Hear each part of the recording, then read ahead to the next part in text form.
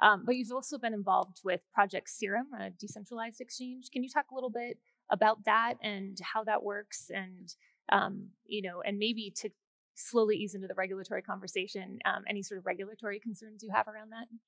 Yeah, so really the genesis for that was, we started looking at DeFi a year ago, well, I guess a year and a half ago now. And what became clear really quickly was that, first of all, there were some really cool things going on in DeFi. And I think just to illustrate part of that, if you have a DeFi protocol, right, which basically it's a company or a program or, some protocol, some sort of system, which is built entirely into a blockchain.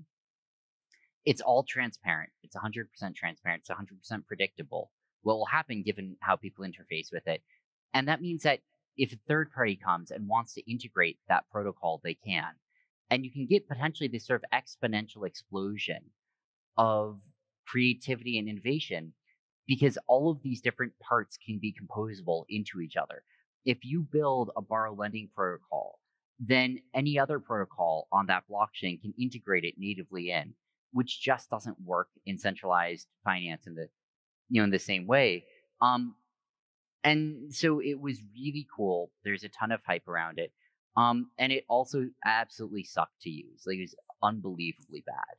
And I think for those who haven't used DeFi, and a lot of those who have, it's worth just running side by side a DeFi protocol and a centralized one, just reminding yourself of how painful it sometimes is.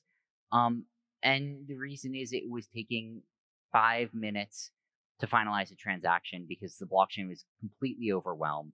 It cost $50 to click a button because you had to outbid everyone else trying to get their transactions in.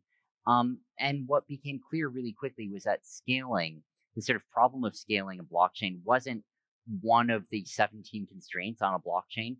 It was the single blocker to mass adoption. You cannot have 1 billion people using a chain that has 10 transactions per second. It just doesn't work. Like, there's no two ways around it. That math doesn't work.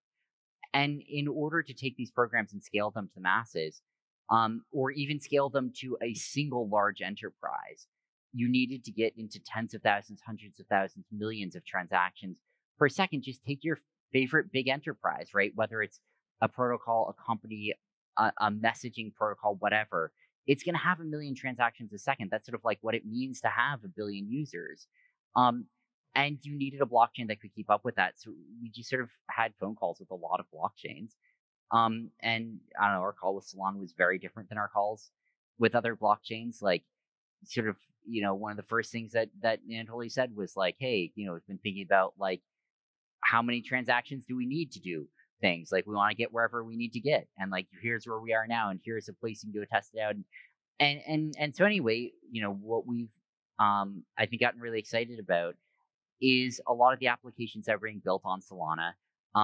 And I think it's one of the few places in DeFi right now where you can see it scaling to 1 billion users. And it's not there right now. It probably has another factor of 50 to go or something. But that's a lot better than a factor of 50,000. And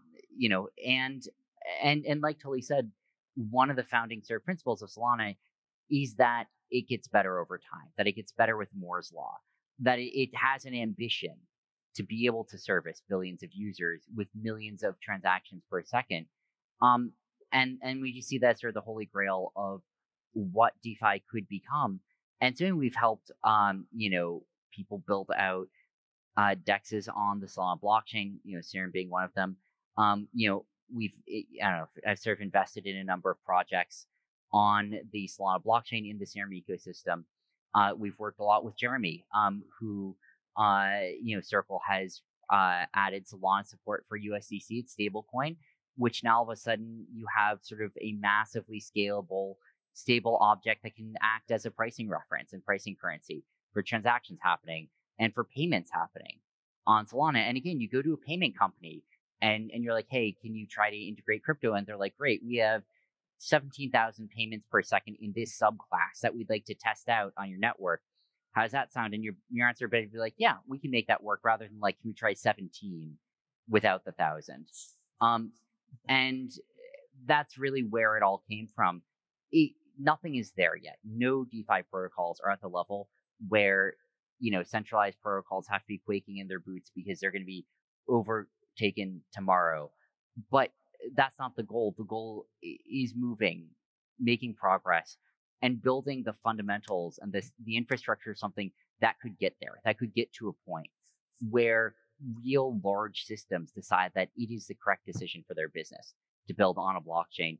And I think optimistically we're, a year or two away from getting real adoption there if the industry kind of builds its products right, plays its cards right. And I'm really excited about sort of that progress.